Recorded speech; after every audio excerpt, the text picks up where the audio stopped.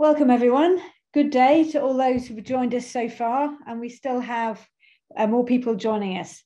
I'm really excited to welcome you to today's March 2022 Food Thinkers. Our 2020 to 2022 Food Thinkers seminar series brings together big ideas from women in academia, policy, business and advocacy on redesigning food systems. And I'm very, very excited today to welcome Marion Nestle of New York University, who's going to be talking about Food Politics 2022, Advocates Unite. Before I introduce Marion, I'd like to start with some housekeeping. My name is Professor Corinna Hawkes. I'm Director of the Centre for Food Policy, and I'll be hosting today's Food Thinkers.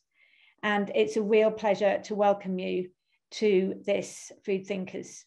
If you want to receive our monthly newsletter and event updates about these Food Thinkers, just sign up to our mailing list. You can click on the link in the sign up in the chat box. And I'd just like to make it clear that this webinar is being recorded and it will be made available online afterwards via our YouTube channel.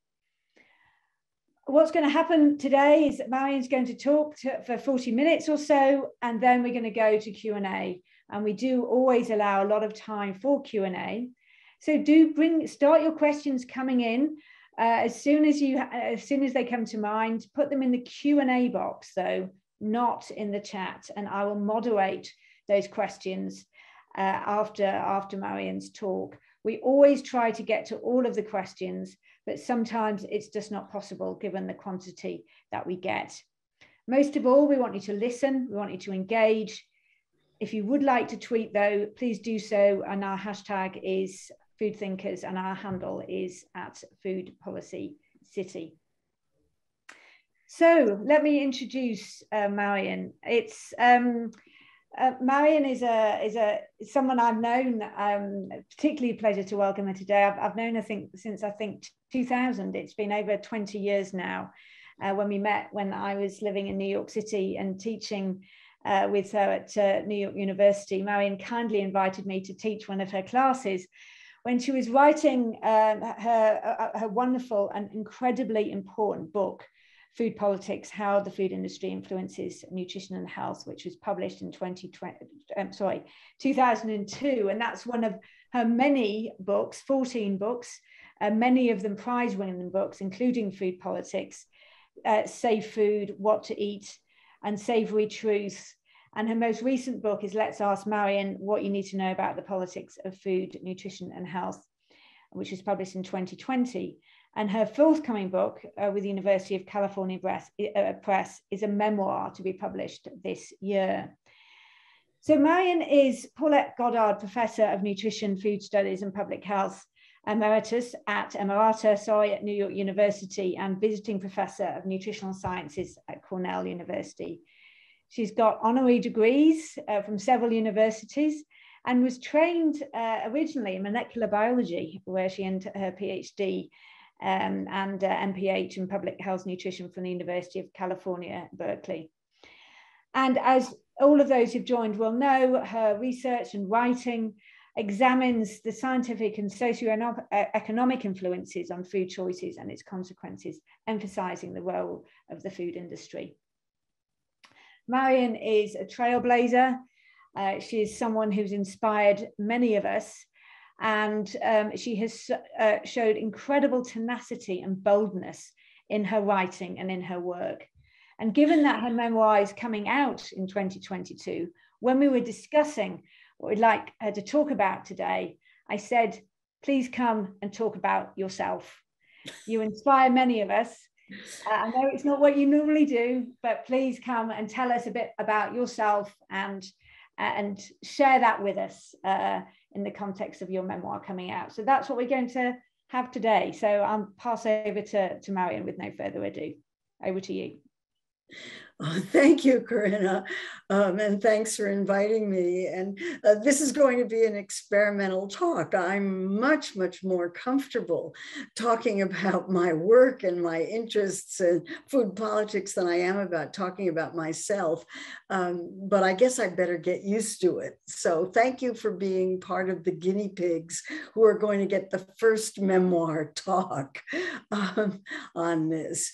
So as you can see from this slide, which I hope you can see. Can somebody get back to me and tell me that you're seeing the slides all right? Yep, they're good. Thanks, Marion. Great, thanks. I write books about food politics. I've written a lot of books about food politics, and I'll talk a little bit about that. But what I want to talk today, and what stimulated the idea of writing a memoir, is the questions that I get asked all the time. When I started out teaching nutrition, I got asked all the time, what should I eat? I have a book called What to Eat that addresses those questions. And people really care about their personal diets. I totally get that, but I'm interested in the politics of food. And the other questions that come up more recently, and especially in recent years, are people who look at my career and say, what should I do? How did you do it? How did you get there? How do you handle it? And how do I do what you do? And I get asked those questions all the time. When they first started coming up, the personal questions, they really surprised me. I thought, really, I'm here to talk about the issues, not about myself. But the questions persisted. And in 2019, I got asked by the European Journal of Clinical Nutrition to write a biography for a series that they have on people in nutrition who've have had careers in nutrition. And at the time that I wrote mine, they were all white men. And I read their biographies, and they were all about how famous and important they were and all the fabulous things that they had done. And I thought, oh, I really can't do that. I really can't. But I did manage to put together somewhat of a biography in which I described myself as a woman of the 1950s, which I think really colored everything that happened afterwards. And that gave me the idea that maybe these questions that everybody was asking me could be answered, or somehow in my mind, I was able to pull this off and write this piece. Although I never heard anything about it, I don't know if anybody ever read it. And then came the pandemic.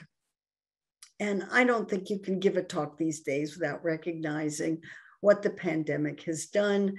In February 2021, I made this slide about the 500,000 COVID-related deaths in the United States. It's a year later, and those deaths have practically doubled and will within the next few days. We're having a couple of thousand, 1,000 or 2,000 deaths in the United States every day. So that's the context in which this takes place. And on March 13th, 2020, when it was clear the pandemic was getting really serious, I moved out of New York City, and I moved upstate to the Finger Lakes, to the southern end of Lake Cayuga, to live full-time with my partner, who has a house in Ithaca. We have a house in Ithaca. And usually I commute, but I kind of moved up there full-time. It's not a terrible place to be. It's country, but it's beautiful. Ithaca is famous for its gorges and waterfall.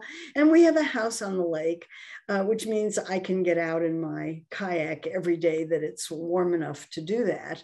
And I do that every day that I can.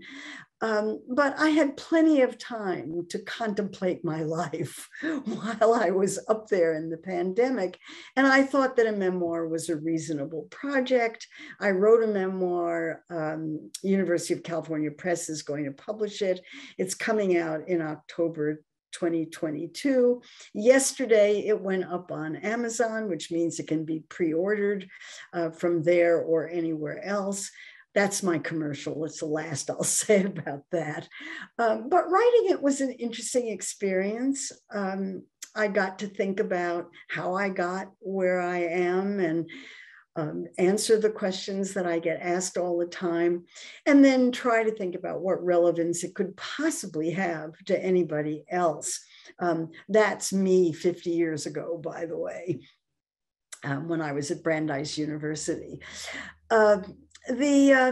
It never occurred to me when I was growing up, or even in the early stages of my career, that I would be considered the powerful foodie, taking on the soda giants, or my all-time favorite, one of the country's most hysterical anti-food fanatics.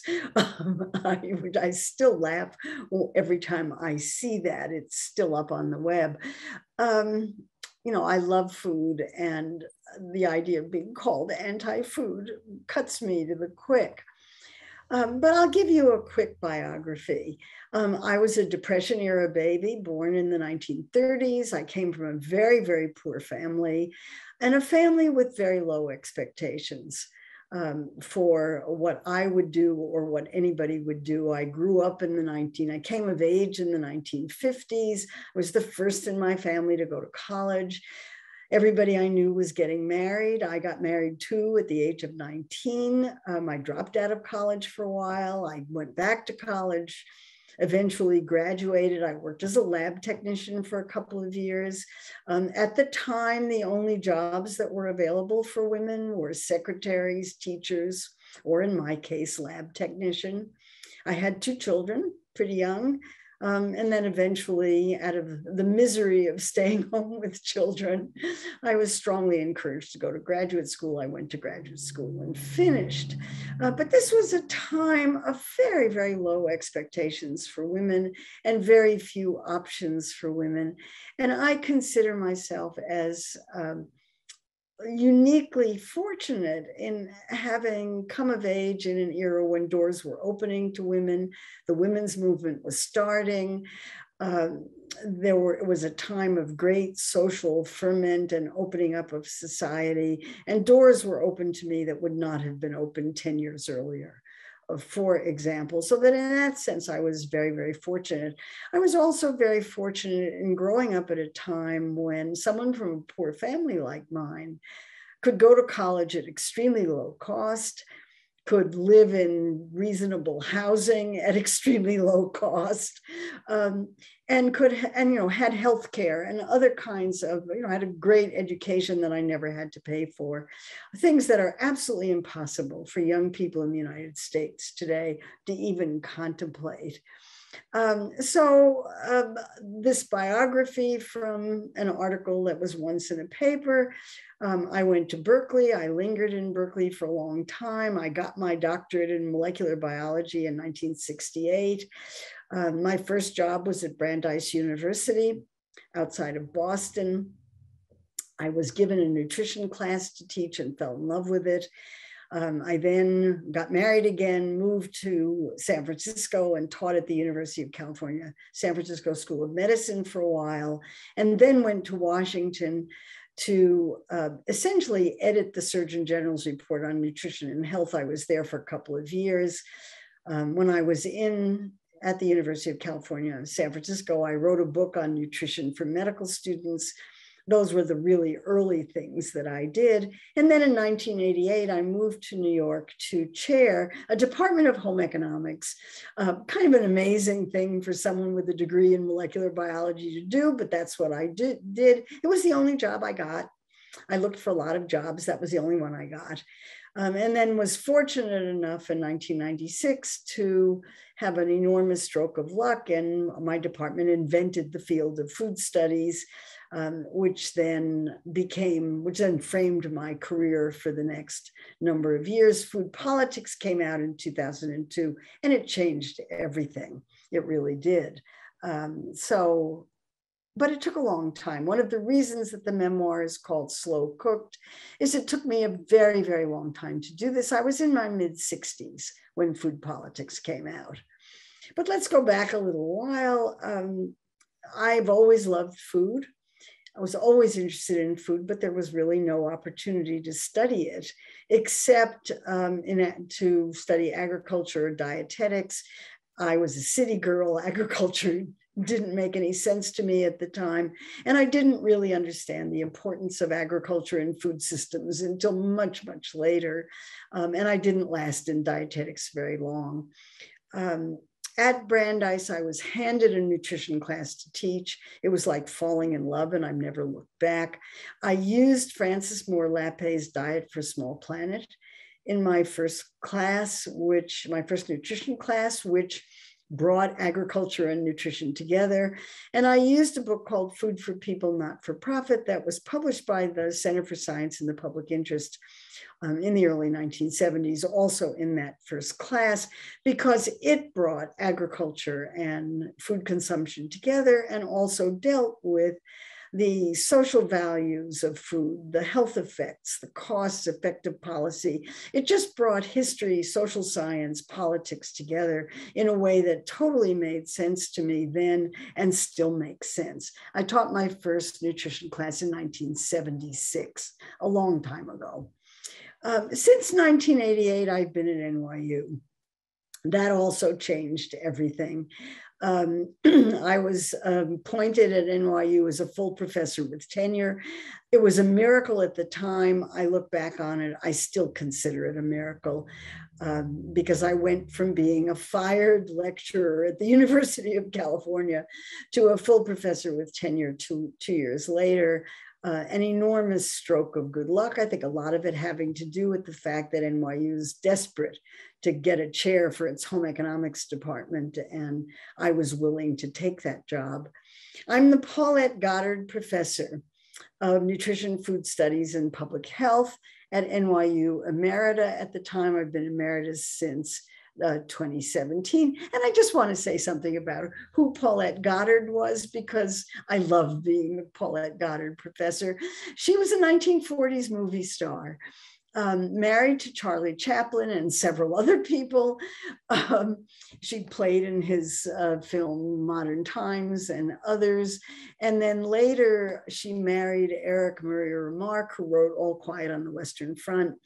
And moved in very, very fancy intellectual New York circles. And when she died, she had no children. She left $20 million to NYU for scholarships and faculty development. And I was lucky enough to get one of her fellowships, but I really enjoy that. It's as close as I'm ever going to get to being a movie star. At NYU, I wrote books. It took me a while to figure out how to do that, but once I figured out that books were not only interesting and useful, but also fun, I like writing them, I produced a lot of books. And this is the output since 2002. Like any other academic, I do research, teach, and public service. The research is the books and articles that I've written. And then I've also taught, and I do a lot of what goes under the heading of public service at NYU. So I'll say something first about the articles. I've always written articles and in the past published them in not very important places, but the venues have gotten better.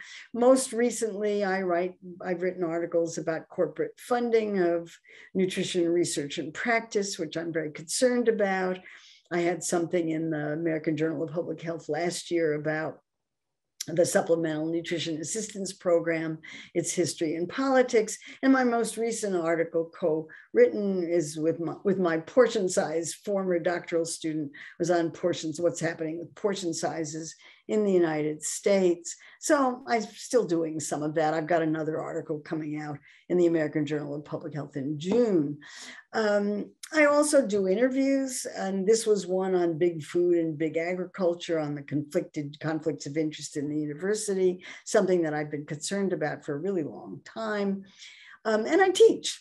I teach courses on food policy and politics, where I discuss food movements, the Farm Bill, food ethics, food systems, food sociology, food advocacy, food and whatever.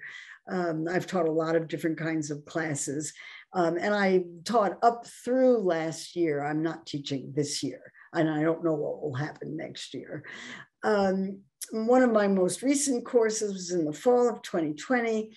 It was a big ideas course series on food politics in the coronavirus era. And it was the first time I had taught asynchronously. I prepared a bunch of videos and the students watched them from all over the world. And it was a very strange way to teach. It's the first time I've ever taught not having any contact whatsoever with students. And I'm not sure I liked it very much, but those videos exist. And I do public service. And under the heading of public service is lectures like these. I've written newspaper columns. I do lots and lots of question and answer things, media interviews.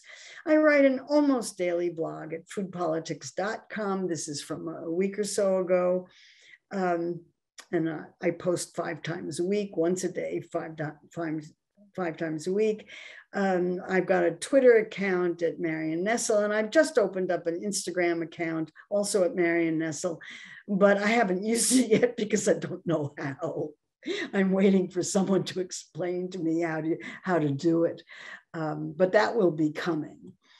I write newspaper articles, sometimes journalism. I wrote an article about the Farm Bill that got a lot of attention because nobody understands the Farm Bill. And in it, I confessed about how I taught a class in which I didn't understand it, and sometimes write about current events.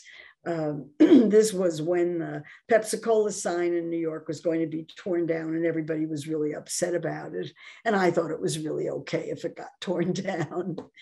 But how I started writing about food politics, I can assign that to a particular epiphany. And that epiphany occurred in the early 1990s when I went to a meeting at the National Institutes of Health at the National Cancer Institute. And it was a meeting on behavioral causes of cancer, smoking, and diet. I was one of 2 speakers on diet. The other was Jane Brody, columnist for the New York Times for about 50 years. She just ended that column. But there we were at a meeting of mainly anti-smoking physicians and scientists who were giving talks on what to do to try to get people to stop smoking. And I knew that the cigarette industry marketed.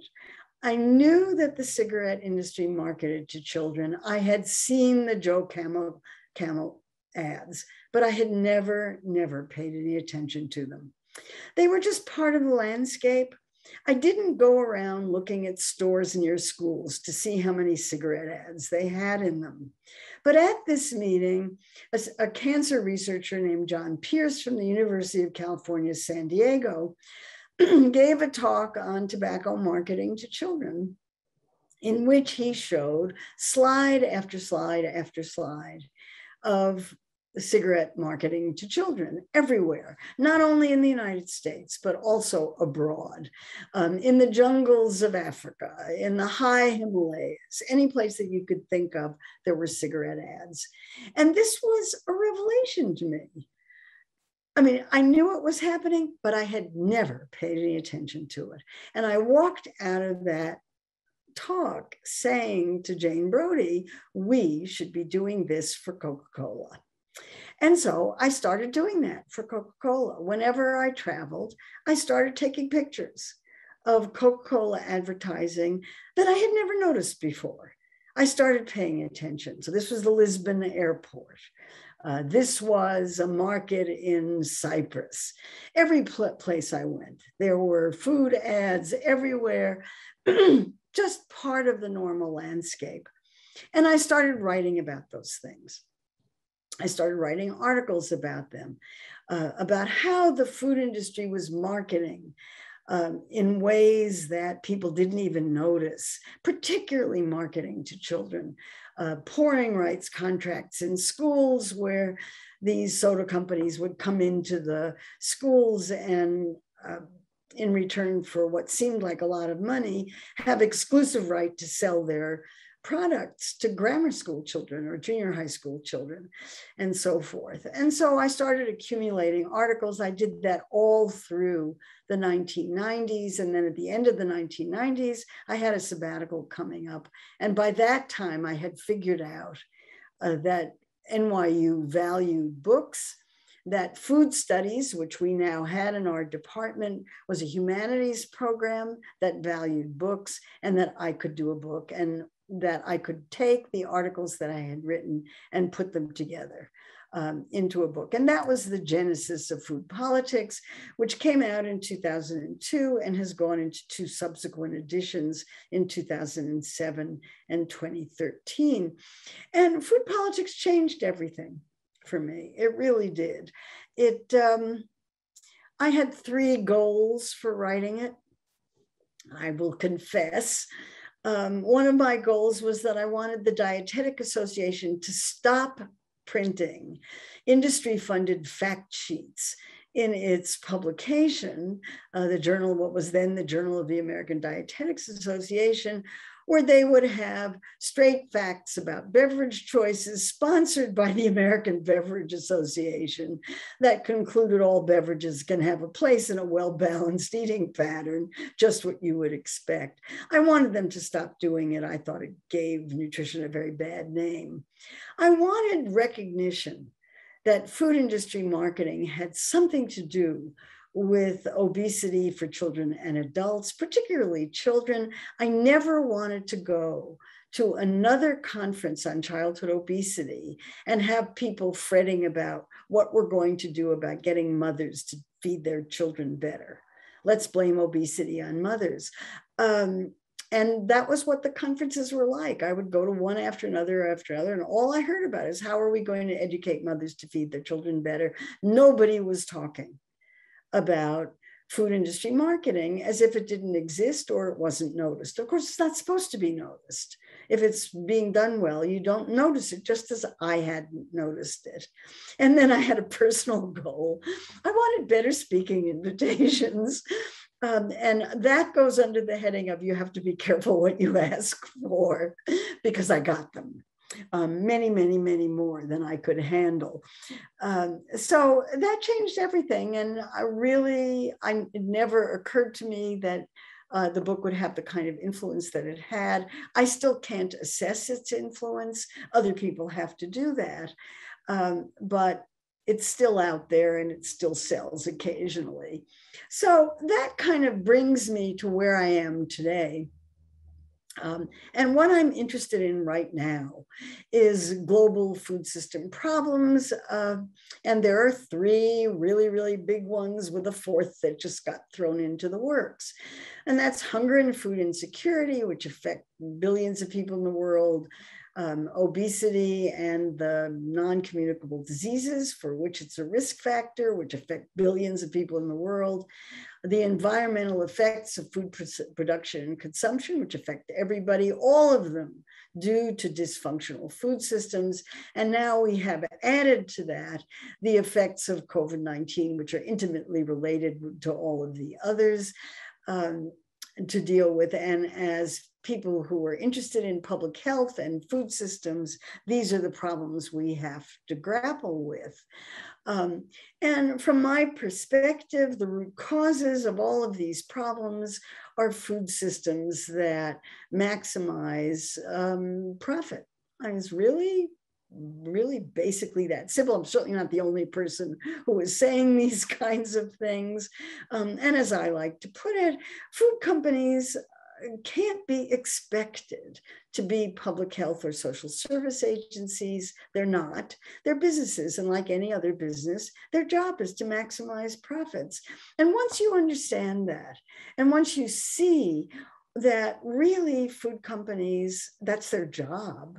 That's what they're supposed to do, is to keep their stockholders happy and to make profits, to grow their profits every 90 days as they're expected to do by Wall Street.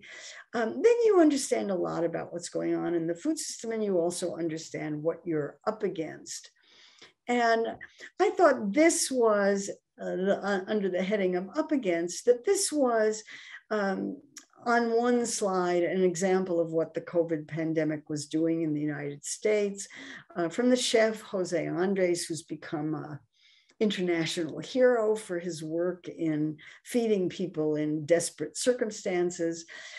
He posted this tweet, in which he showed how food was being destroyed at the same time that people were lined up in automobiles for food handouts at food banks at the start of the pandemic.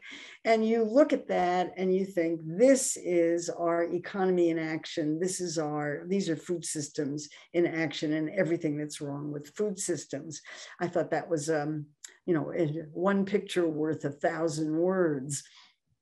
And I'm very hopeful these days that things are going to get better because of two concepts that are very, very recent that have to deal with food systems. The first of them is ultra-processed foods, which is a term that's only been around since 2009. And the second is the triple duty actions that came from the two Lancet reports that came out in 2019, the Eat Lancet report and the Global Syndemic report, which talked about the need to address food system problems through triple duty actions that addressed obesity and non-communicable diseases, undernutrition, and climate change at the same time. And I think these have changed the game for talking about nutrition and public health, and for talking about food systems in general, because they send a clear roadmap for what needs to be done. So I know you know about all this, but let me just say a few things about ultra-processed foods. They are adored by 21st century capitalism because they're highly profitable. Whether they're addictive or not, we can argue about. But people certainly love to eat them, and love to eat them in very large quantities. You can't eat just one. The definition of them was extremely important because it set out a roadmap not only for action, but also for research.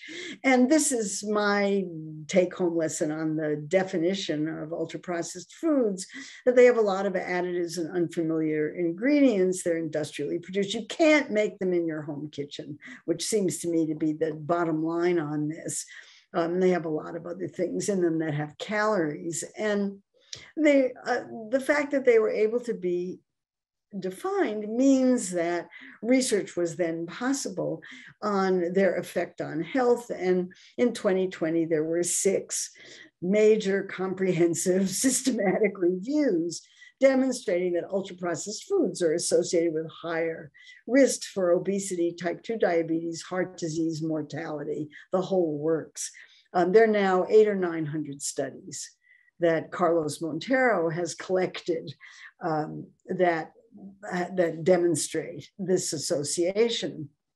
And then, of course, there was one clinical trial that I think is the most important nutrition study done in decades. And this was done at the National Institutes of Health, in which people were put on either a diet of ultra-processed foods or a comparable diet where the foods were not processed, but comparable in calories, sugar, salt, fat, fiber, and everything else.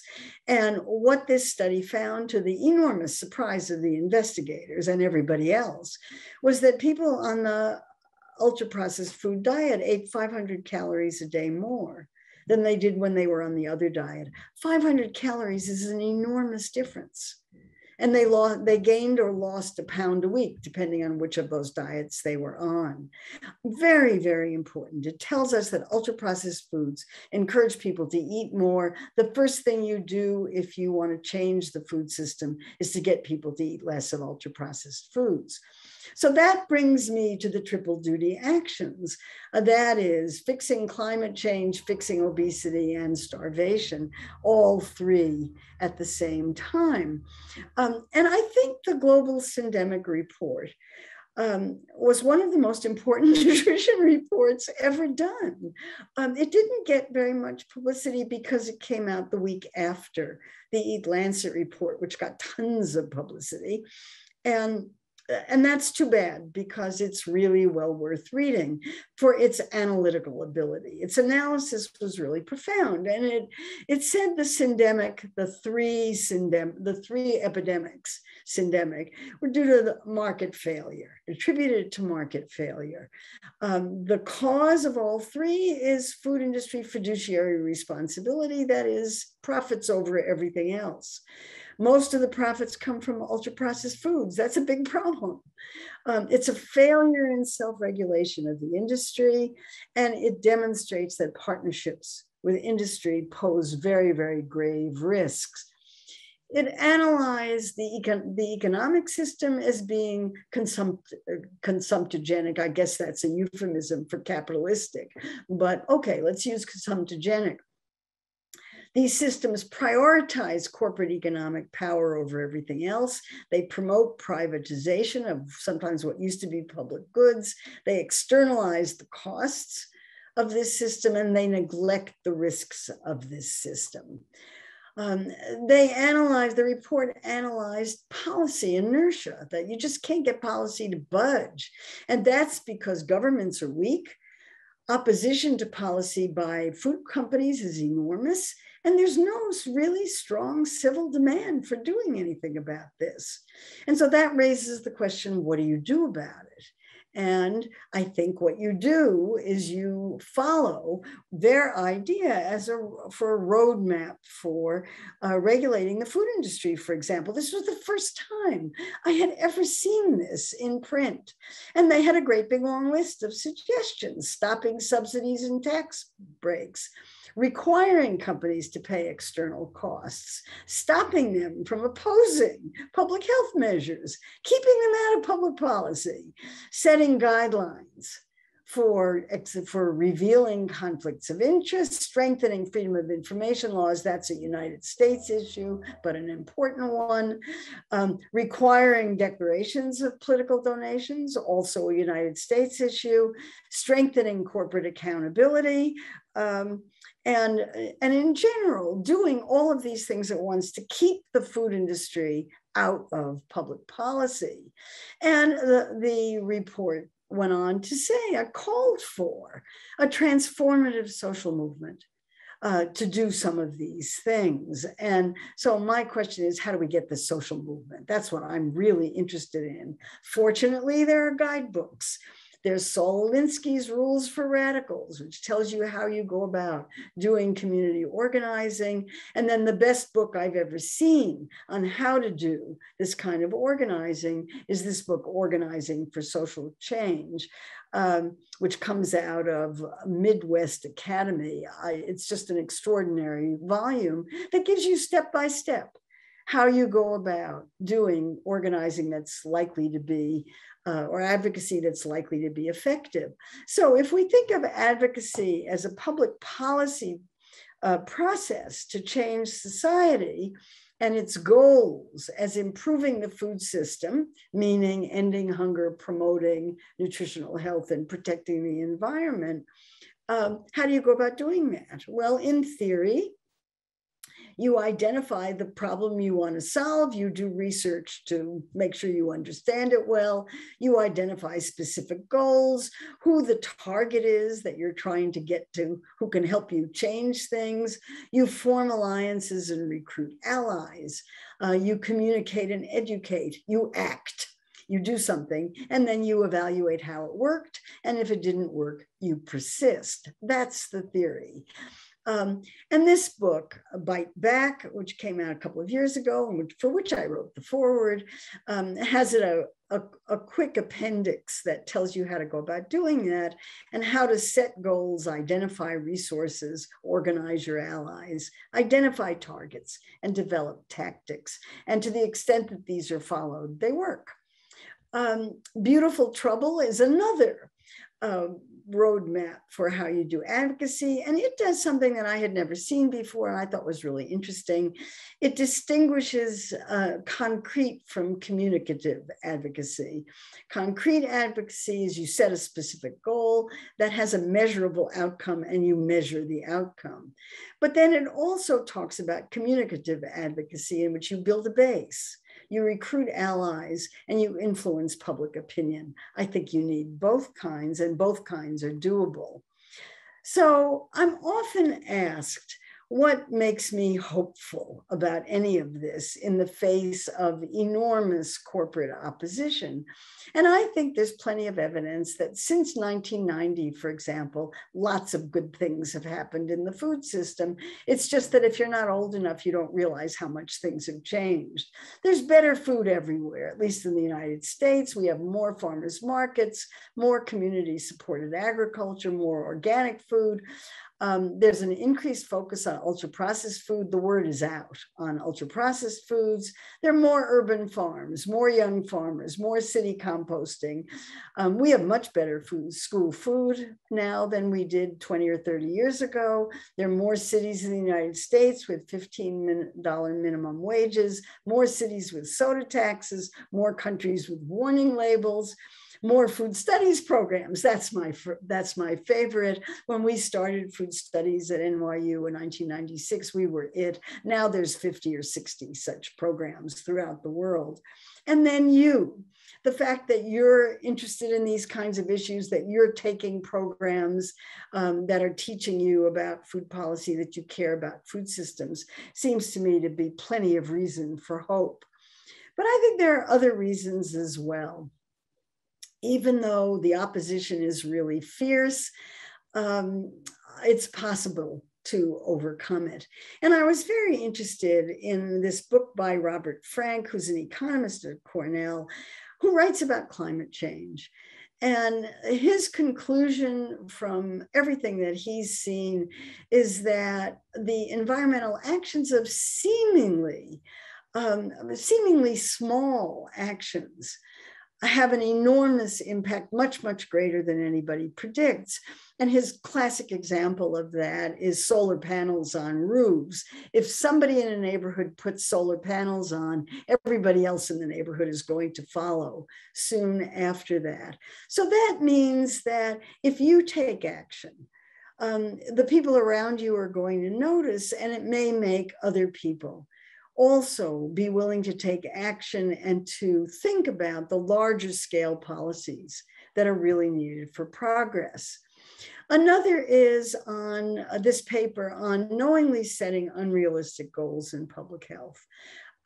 Public health people talk about unrealistic goals all the time. I've just talked about unrealistic goals. But this particular analysis of unrealistic goals points out that they motivate action, they attract resources, they promote coordination, evaluation, and accountability, they give people an agenda for what to do, and they expand expectations. They have educational value, and sometimes, just sometimes, if you're really lucky, they can be achieved. I think gay marriage in the United States is probably the best example of that, where nobody ever thought that could happen, and then suddenly it did. So things can happen if you're ready and if you're prepared for them, and if you're willing to keep your eye on what you really want. So I'm all for participation in food democracy. I want everybody to get involved in advocacy. If you don't do it, who will? And if you don't do it now, when will you do it? So I think that working on transformation of the global food system is a really useful thing to do, even if it seems frustrating at times, and even if you don't think you're making progress, you're really not in a position to evaluate that, and you won't know until the movement is complete. So that's what I have to say. Vote with your vote, even better vote. Vote with your fork, but even better vote with your vote.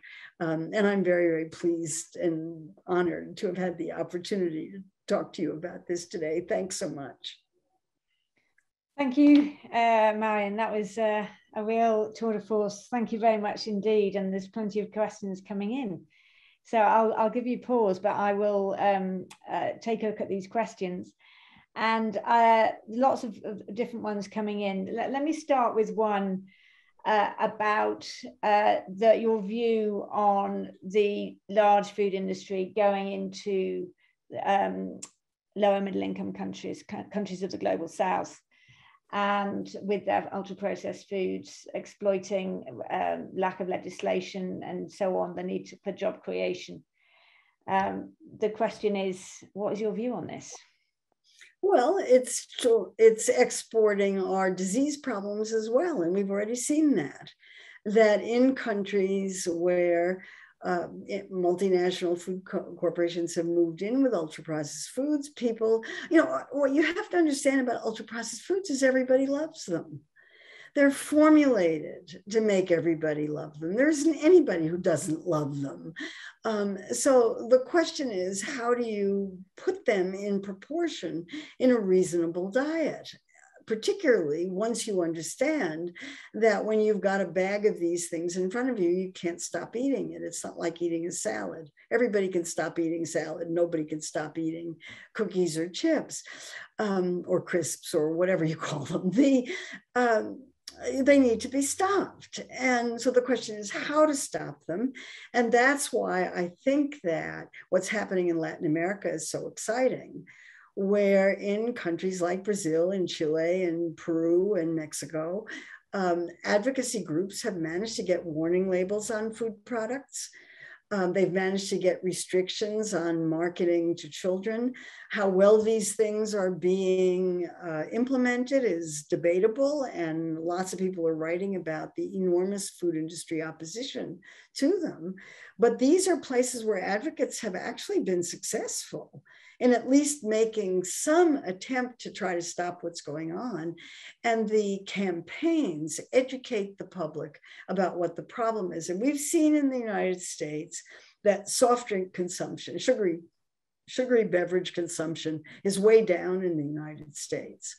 The message got out through all of the soda tax campaigns, even though many of the soda tax campaigns lost. The educational value of having them, the ability to demonstrate the hundreds of millions of dollars that the soda companies were willing to spend to defeat these measures had educational value that was really very helpful. And sugar consumption is down and soda consumption is down. So it can happen. Indeed, thank you. And one of these policy approaches is around the competition in the industry is antitrust legislation. And Anthony has a question for you. He asked what your thoughts are on the current US antitrust policies being led by Lina Khan. If you're familiar with those, are they going to be effective in the field of food and food politics? Well, it depends on whether you're an optimist or a pessimist. I have my days. I mean, certainly the president of the United States has said that he wants to break up the meat trust. The 4 meat companies own 85% of all meat processing in the United States. And we saw the result of that during the pandemic when the companies forced the plants to stay open, even though thousands and thousands of workers were getting sick. And were being forced to work even when they were sick. And the companies wrote the presidents, that was President Trump, wrote President Trump's executive order forcing the plants to stay open. So we saw the power of the meat industry there. And we see that meat prices are going up very, very dramatically in the United States, and that's bad for politics. So the current president is trying to do something about that. Will he be able to? I don't know. I mean, we have a divided government and we have a divided population with very, very different views about these things. How educated the views are of the opponents to these sorts of things we can argue about, but the American public is deeply divided, and it's hard to know how this will play out. A lot of it will depend on what happens in the next election. Thank you. On to a couple of questions around industry again, but with conflicts of interest issues. Hilda's got a question on the fact that there's a strong emphasis in this country, I think she means the UK, on engaging with industry and seeing them as part of the solution. I think we see that in a lot of countries around the world. In Hilda's view, this is a clear conflict of interest that only benefits the industry, and then enables it to boast about corporate social responsibility. How can we combat this? Well, again, this is advocacy. And if you want to combat it, you have to educate and demonstrate that partnerships with industry carry grave risks. And there are certainly, I mean, that's again why I think that global syndemic report was so important. I wish it had been called something else. That's not a very user-friendly title. But the analysis in that report made it very clear that partnerships with industry carry great risks. They almost always end up helping industry more than they help anybody else. What we need is regulation of industry. We need very, very sharp boundaries that set limits on what industry can do. And I thought the laundry list that I showed you was a pretty good place to start. Keep them out of public policy, keep them off the table. The argument that we will not, that the industry feeds us and therefore we have to work with industry, that doesn't work. I'm not against corporate profits. I think corporations have every right to make a profit, and profits are just fine. It's the greed that bothers me. The amount of profit. Why do they have to grow their profit every 90 days? Every company in the world cannot grow its profits every 90 days. That's just not possible. Growth cannot be infinite. We already have 4,000 calories available per person per day for every single person in the United States, man, woman, little tiny baby. That's twice what the population needs. How much food can you sell under those circumstances? I mean, I would argue that one of the reasons why people gained weight so quickly in the 1980s was because food companies were doing everything possible to get people to eat more, because their profits were at risk, because the number of calories in the food supply had gone up so dramatically. So you need advocacy around those issues. You need organized advocacy. You need coalitions of advocacy groups. You need community work. And this is very, very difficult work. Nobody wants to do it. And the big problem is trying to figure out how to get paid for it. It's an enormous problem. How do you get paid for advocacy work? Lobbyists get paid very, very nice salaries to spend full time in Congress trying to get Congress to do what the corporations want. How do advocates get paid? To me, that's the single most important barrier to advocacy. So you have to figure out how to do it without money. That's pretty tricky. That is tricky. And it's a very good point you've just made about how you pay for advocacy. Stuart's made a similar point to Hilda here about, obviously you're concerned about the infiltration of the ultra-processed food industry into nutrition policy spaces and conferences, and you've written a lot about that, and you highlight that in your blog on a regular basis. The question is, how do we address, from Stuart, is how do we address what seems to be a growing neglect of serious conflict of interest? Is that just a question for advocacy too, or does that have some particular tools around it that are also needed? Well, I'm not sure. I consider it one of my great failures. I wrote a book called Unsavory Truth, how food companies skew the science of what we eat, that I hoped would get a lot of publicity, would get people interested in the issues, would embarrass scientists into trying to find other ways of funding their research. And that was a miserable failure. It never got reviewed. I was never asked to speak at a nutrition conference about it. It really has gotten the full silent treatment. And now what I do is every Monday I post on my blog an example of industry-funded study of the week, each more hilarious than the next, always with results that can be predicted from the title, or if you know who the funder is, you can predict what the results will be. And it's not doing any good. It certainly doesn't seem to me to be doing any good.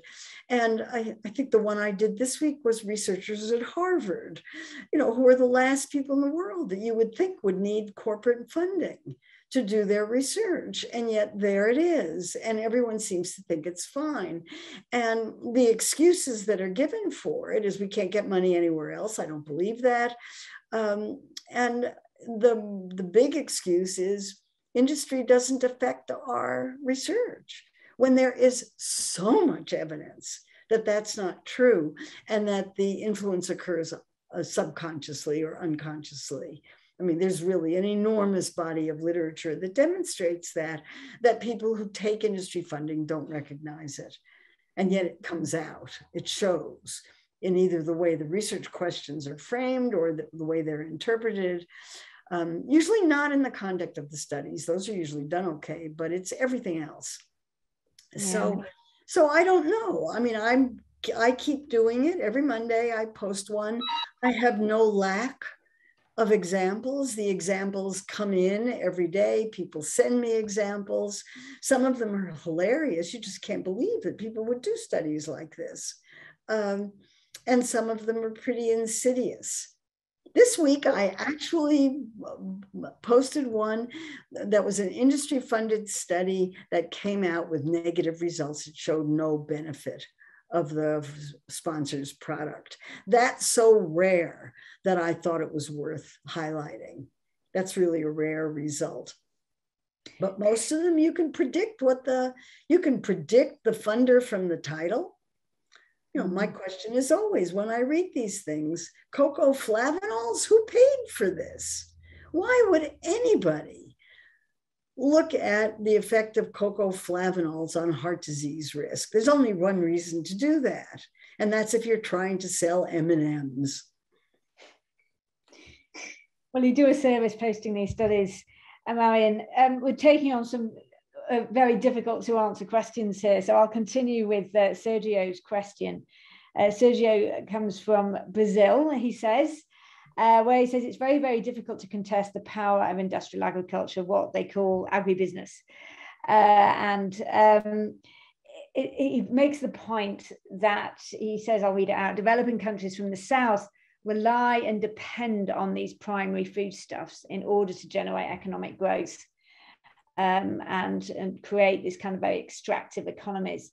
And so fighting the power of this when the country is so reliant on these primary agribusinesses for their income. How do you fight? How do you deal with this kind of problems with a global perspective? Maybe it's an advocacy answer again, but what are your thoughts on that very difficult problem? Well, I don't know how else you do it except through advocacy. I mean, you're not going to have, corporations are not willingly going to give up profits. They're not willing to do that. Their job is to generate returns to stockholders, whoever owns the company. That's their job. So the question is, how do you put limits on that? How do you promote a kind of agriculture? I mean, we can't go on having industrial agriculture forever. The earth isn't going to support it. It's just not going to happen. The climate change is happening. The destruction of the Brazilian rainforest is going to be bad for the entire earth, not just Brazil. You know, if we want humanity to survive, if we want agriculture to survive, we have to find a more sustainable way to do that. And there are plenty of models of doing it. Again, it's a question of how much greed do you have to have? And how do you do the advocacy? How do you convince people that this is wrong? How do you set up counter models? If we don't do that, the earth isn't going to survive and humanity isn't going to survive. And maybe nobody cares because we're not going to be around anyway. But don't we care about what the future is like for our children or our grandchildren? I don't know how you appeal to this, except by providing counter models. The focus on regenerative agriculture seems really important to me. The focus on sustainability seems really important. And if we don't have masses of people who get behind this, it's very difficult to talk about these things when we have a war in the Ukraine right now. And yet, if we don't focus on the future, we're not going to have a future. So I think we have to.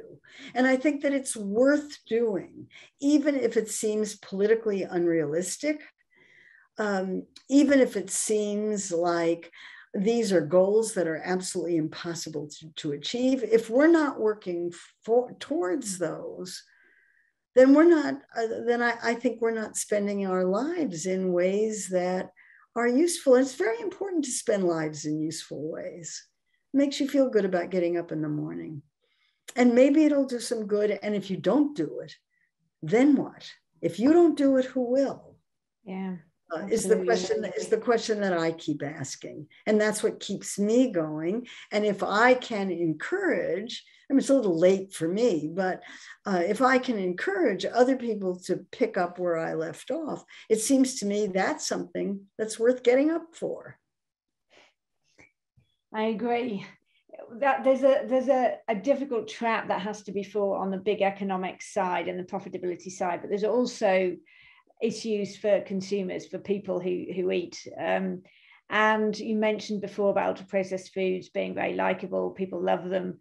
They're easy. They're very palatable. And Donna's got a point here that adds on to that, which is simply about cost. Oh, yeah. How can we make these substantial changes and reductions to ultra-processed foods when they're often the cheaper option, and when you're a lower income consumer perhaps, and when they are cheaper and you need to consider making some tough choices as a person who's making decisions about what to buy? Mm-hmm. Yeah, I mean, I can only speak from the standpoint of the United States, but fruits and vegetables are expensive here. And if you look at Department of Commerce data from 1990 to the 1980 to the present, the cost of all food has gone up in the United States. But the cost of fruits and vegetables has gone up much, much more than the average cost of food. And the cost of ultra-processed foods has gone up much, much less than the average cost of foods. And you can attribute that very easily to policies that subsidize the cost of basic food ingredients and that do not subsidize fruits and vegetables, which are still considered very odd specialty crops by the Department of Agriculture in a category by themselves and get tokens in support as compared, a few million in as compared to billions of dollars in support for corn, soybeans, and so forth. So these are policy choices. And policies are made by people. People can change those policies. How do you get policy to change? Again, you're back to advocacy. You're back to trying to decide what policy you want changed, trying to figure out how that policy can be changed, what you have to do to get it to change, who has to join with you, and doing the very, very hard work of doing advocacy by the book. When advocacy is done by the book, it works. And the best example I can think of is the soda tax in Berkeley, in which the organizers of that tax were followers of Saul Alinsky. They knew how Saul Alinsky worked. They used Alinsky methods. And basically that involved going door to door in rich communities and poor communities in Berkeley and talking to people about why the soda tax would be good for them. And they were able to sell it in the poor community because they could talk to people about type 2 diabetes. And the soda tax in Berkeley won by a vote of 76%. That's astonishing. Most votes in the United States are 50.1 to 49.9. This won by 76% because they did it right. The people who did the organizing knew what they were doing, did it in exactly the right way. It's a very good example. But it took a big community effort on something that seems quite small, but the evidence on the effectiveness of it has been quite good. And following on from that, there's a point from Katie here about how the Ukraine situation, which you've already mentioned, the Ukraine conflict and war, is one of the factors leading to inflationary pressure. I'm actually sitting in Kenya at the moment, and I've been around and about today in the last few days hearing about how prices are going to go up here because of the cost of fertilizer going up and other costs going up. So clearly around the world, there are these tremendous inflationary pressures on the price of food. And you mentioned about going door to door and getting the support of the lower income communities, but with people really under this price pressure, right now, which we know politicians, the public don't appreciate at all, and politicians therefore always want to try and do something about it. What's the argument going to be about how we need to hold tight and hold firm on these food systems changes and regulations that we need in the face of this? I mean, in the UK, for example, we're already seeing pressure, as Katie points out, to delay the marketing restrictions, which are on the books to do. What's the argument we can use here? Well, the argument is that poor people have to eat. And that if you have poor people who are eating healthfully, it's going to be less of a drain on the healthcare system, aside from being better for them. But these are policy issues. If people don't have enough money for food, make sure they have enough money for food. We saw this in the United States during the pandemic, when food insecurity rose dramatically. People were out of work. They didn't have jobs. They didn't have any money. And when the government gave them money, food insecurity went down. Duh. I mean, you don't have to be a genius to figure this out. These are policy issues. Does the government care about the population? If the government doesn't care about the population, then the population needs to make sure the government knows how unhappy they are. And this is where the weakness of civil society comes in. Somehow we have bred out of civil society the idea of fighting for rights and insisting on rights. So I think that's where the organizing has to go. That not poor. I'm sorry. Let me just say one more thing. You're not poor because you're bad or because you've had poor judgment. You're poor because of the way the system works. Absolutely, it's a systemic issue. I mean, it's interesting, in the UK, there is a very strong civil society in many ways, and yet still the latest budget statement that just came out today or yesterday still didn't give a sufficient priority to the high levels of food insecurity which have emerged recently. So really, these are tough battles, but it's people are working hard on them, and as you said earlier, it takes time. But one of these other approaches, and this is a question from Mary, is rather than trying to educate people about how to resist unhealthy food, should we be educating the public about the way that the food industry behaves? Absolutely. Absolutely. And that's what I try to do in the books that I write. I mean, when I say things like food companies are not social service or public health agencies, people are shocked. They never thought about it before, just as I had never thought about it before. Once you point out that the purpose of a food company is to make money for stockholders, it's not to make sure that you have something delicious to eat. That's not what they're about. They're about money for stockholders. People get it right away. It doesn't take a lot of education to show that. I mean, you can give people examples, and you have to give people local examples. I'm sure there are plenty in Great Britain. I have no doubt. I'm privileged to chair the board of an organisation here in the UK called Bite Back 2030, in which they're undertaking some of this process of engaging with youth and helping youth understand what's going on. And it's incredible to see the transformation that can happen by exposing these issues. Another industry is the breast milk substitutes industry. And Lena's got a question here.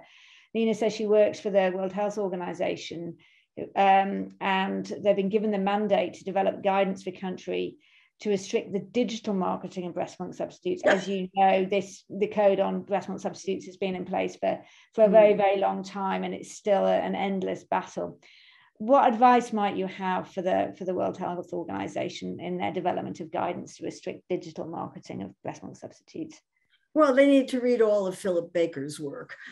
He's a researcher in Australia who's been producing paper after paper after paper. I think they come out every other day on marketing of breast milk substitutes and code violations, and all of the ways in which these formula companies are marketing their products, and make sure that the World Health Organization does what it needs to do to put some curbs on, or at least to educate the public about what's going on. Again, this is a very old issue that goes back many, many, many years to the Nestle boycott of, when was that, the 1970s and 1980s, and that we're still having these same arguments and same fight seems astonishing to me, but the infant formula problem is still the same. And as birth rates have gone down, the formula companies have less of a market. And so they're trying to do absolutely everything they can to expand their market. Remember, the purpose of food companies is to sell product. And once you understand that and have that firmly in mind, everything they do makes perfect sense. So the World Health Organization has done what it can. It has to continue to do everything it can to promote the code. And to make sure that countries abide by it and that governments hold the formula companies to some kind of accountability. And if there aren't civil society groups that are doing this, it's not going to happen. Indeed. Let's shift gears a bit to some issues around meat and animals. Ruth makes the point that many new vegan food products are ultra processed. Mm-hmm. And she says, how do we differentiate between the types of it? She said the two types of vegan foods, such as coconut yogurt or oat milk, etc.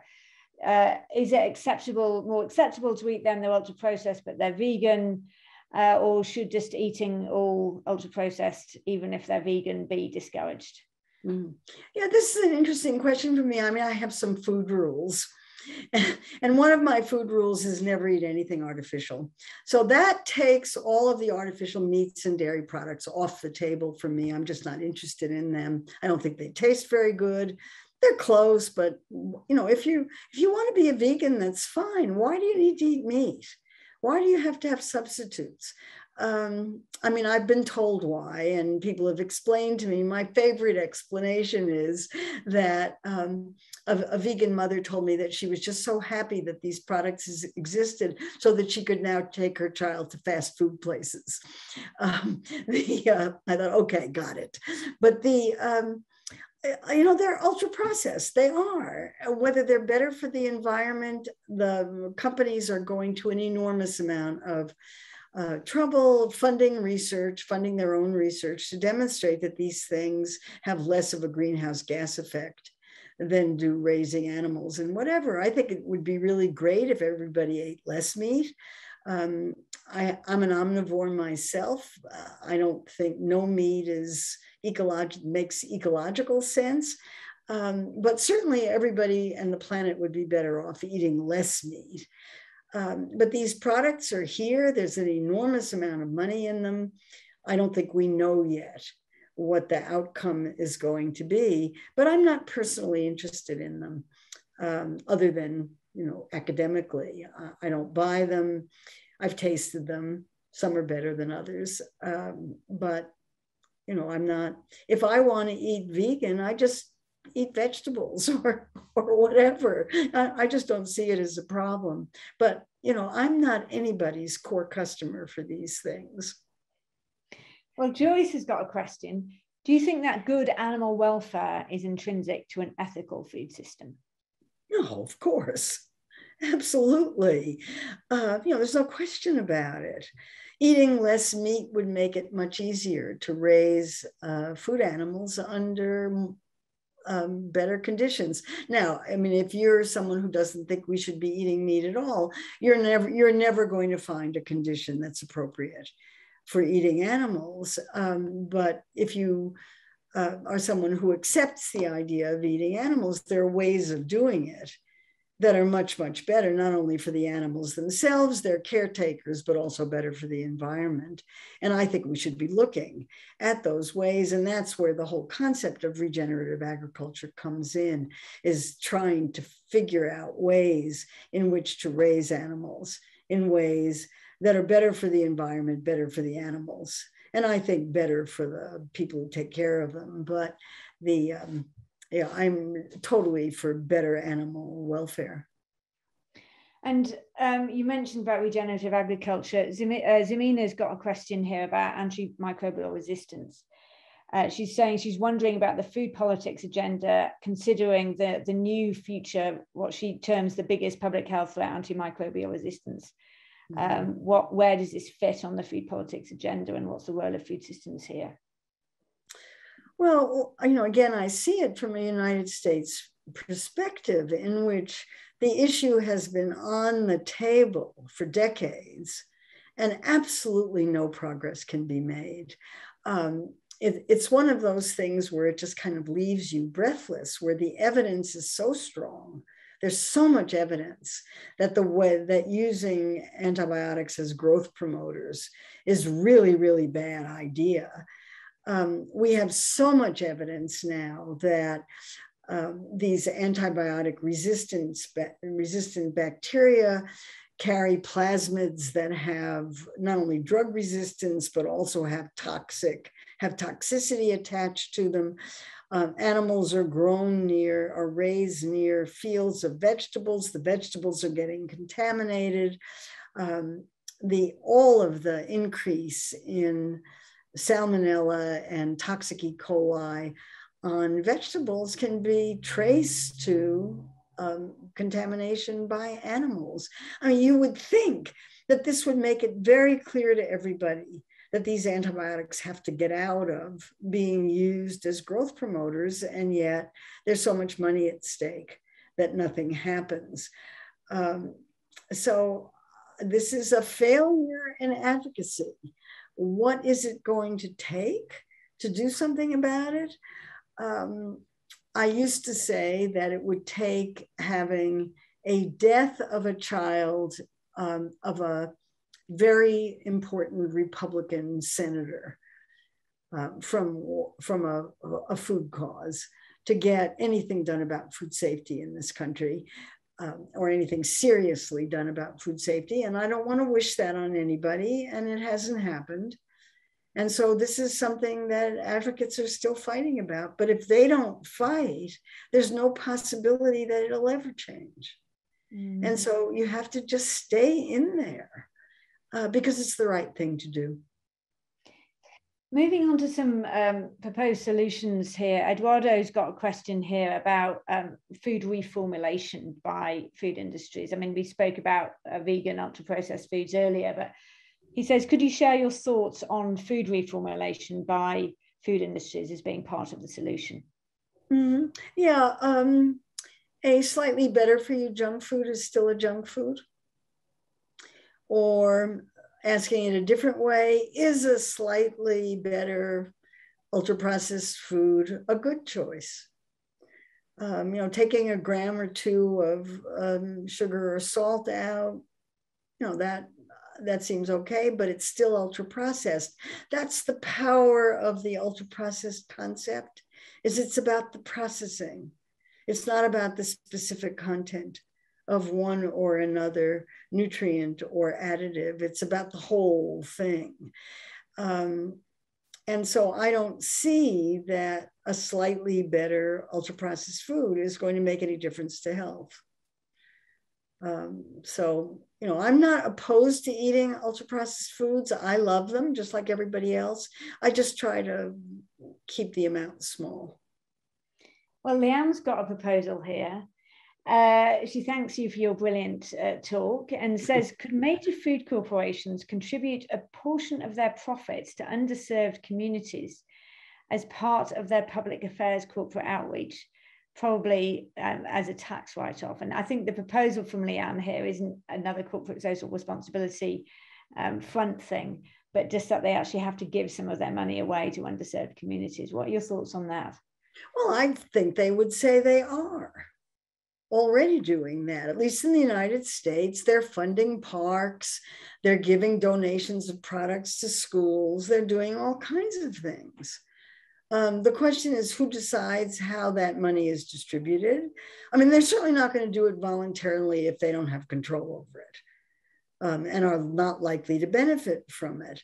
So, the question is, could you get governments to tax food corporations to do that as part of redressing for the health problems they cause, you could. That would be very politically difficult in the United States, at least at this time. Because most of what I see as corporate social responsibility is environmental. They can reduce the size of the plastic in their containers. They can fund cleanup campaigns. They can do all those kinds of things. They can fund parks. It's physical activity is the problem, not what you eat. And all of those things are being done. You want something mandated? I don't know how we would do that politically, but I'm for it. I'd like to give it a try. Well, Emily's got another proposal here, which is a care income for people and planet. She says she's part of the global women's strike, and we want money, she says, for caring for and feeding our kids and also looking after the planet, making the link with regenerative agriculture. What are your thoughts on a care income for people caring and feeding kids and looking after the planet? I think it's a terrific idea. Go for it. See what you can do. And I think we're over time, Corinna. Are we not over time? I think we've still got another 5 minutes. Is that right, Elaine? Oh, okay. All right. Yeah, still another 8 minutes, if that's okay with you, Marion. Okay. Sorry, I'm keeping you really on. Can I ask you a couple more questions? We've got 37 unanswered questions here, so I'm trying not to ask the same one twice. But I wanted to ask one from Laura, because she says, what is your top policy ask? I mean, you've given a list. It's a really annoying question to be asked in some ways, but a good one in another. Aside from marketing restrictions, what is your top policy ask? What's the number one? It's hard because it depends on which one of the big three you want to attack. I'm for universal basic income. I think that would make the most enormous difference to the largest number of people. And so that would be policy number one. I think marketing restrictions on ultra-processed foods would be another. I'll stop there. I have great big long lists, but it depends. And I really want to see agricultural production linked to health and linked to food consumption, so that we have a real food system approach to dealing with policy. I don't ever expect to see it in my lifetime. Maybe you'll be lucky and get it in yours. But I do think these things are worth working for and toward. And Joanne asks, do you see anarchist theory to be useful at all in food systems transformation? Well, I was trained in you have to follow the law. As long as it's within the law, I'm for it. And what about public food procurement? Rosalie says, what about the role of public food procurement? What are your thoughts on that as a route to food systems transformation? Oh, I think it's a terrific one. And, we have a mayor in New York City who's vegan and very interested in food issues. He's someone who had type 2 diabetes and has gotten his type 2 diabetes under control by going on a vegan diet. He's a real believer. And he's very interested in food issues, and procurement is high on the list. New York City has 1 million school children. Those children get lunches, and the city could insist that those lunches be based on healthier ingredients, and is trying to do that. And I'm very eager to see how that plays out. But that's certainly very, very high on the mayor's agenda. And I think it's a hugely important tool. And it's a tool for anybody. If any food company decides they want their animals sourced from animals who are treated humanely or more humanely, they'll get it. And that'll have an enormous impact on the food system. So the more of that, the better. Well, you mentioned Mayor Eric Adams, and Alison says she's a fellow New Yorker, and saying that he's trying to do stuff to improve food and nutrition in New York City. Do you feel that his new policies will make a difference? She feels that industry influence is being ignored, So what is your view about whether his new policies are going to make a difference? Well, we'll see, won't we? He just got elected. He's only been in office for a couple of months. Let's see what he can do. I was appointed to his food policy committee, but I can't say that it's done anything. And I'm not being consulted in case anybody is interested. Well, but I wish him well. I hope that he's got really good ideas. I hope they work. Okay, so I'll end with a couple of big questions, which are kind of repeating what I've asked before earlier on, but just really want to emphasize this because there's obviously a lot of concern among the large numbers of people that have joined this webinar today around the whole nature of the capitalist system and the economics of the system. And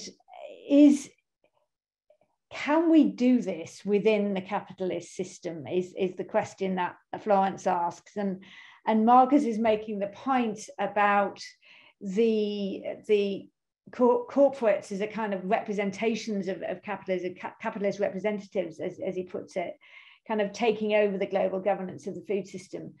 So these are big questions, big issues, seem very difficult to tackle. You've been clear about the role of advocacy, but what should advocates be saying about capitalism itself? Well, it depends on whether you can talk about it or not. I mean, one of the things that I think has happened over the last 10 years is that you can start talking about capitalism. When I started out talking about these issues, I never mentioned the word. I called it the C word. It was not something you could say in public. Now audiences are coming up and asking about it, as you just did.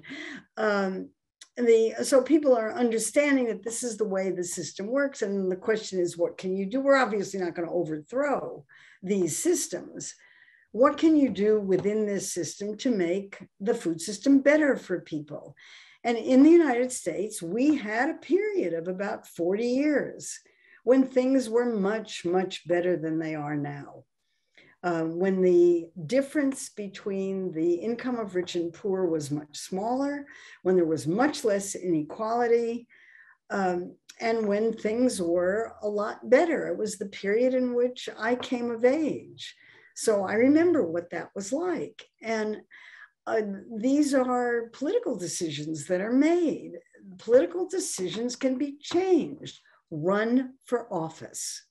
You want to change the system, run for office. Put yourself in a position where you're a decision maker and can make better decisions. I mean, it seems to me that's what, if you're young and you're looking at this and you don't like the system and want to change it, you've got to figure out how to get the power to do that. And one way is by running for office. Go for it. Well, I would say that's great, Marion. Thank you for asking. I'm just so sorry to the many questions that I wasn't able to ask. I did try and cover all the topics that that were raised, and I will just do a little bit of promotion as well, and saying if you want to come and learn about some of these issues that Marion's been talking about, do look earlier on in the chat about our master's program, in which we cover a lot of these issues and stand back and try and analyze them in a way and try and really understand them, and with the idea of, you know, what can you do about it? And your message is clear, is Marion, is what can we do within the current system? And there's a lot that can be done, and we need to carry on fighting and advocating. There's been a lot of comments which I haven't read out, which have said thanks for being such an inspiration, and thanks for a fantastic talk. So I won't read all of those out now, but there were many of them in the chat and in the Q&A as well. So with that, I'd just really like to thank you for your inspiring talk, and certainly left me thinking about the importance of trying to do what you can, and being bold and moving forward, and not giving up. It's important, and at the end of the day, that's all we can do. So let's keep going. So thanks, Marion. Brilliant. And thank you to all the participants and attendees for your fantastic questions and engagement today. Thank you.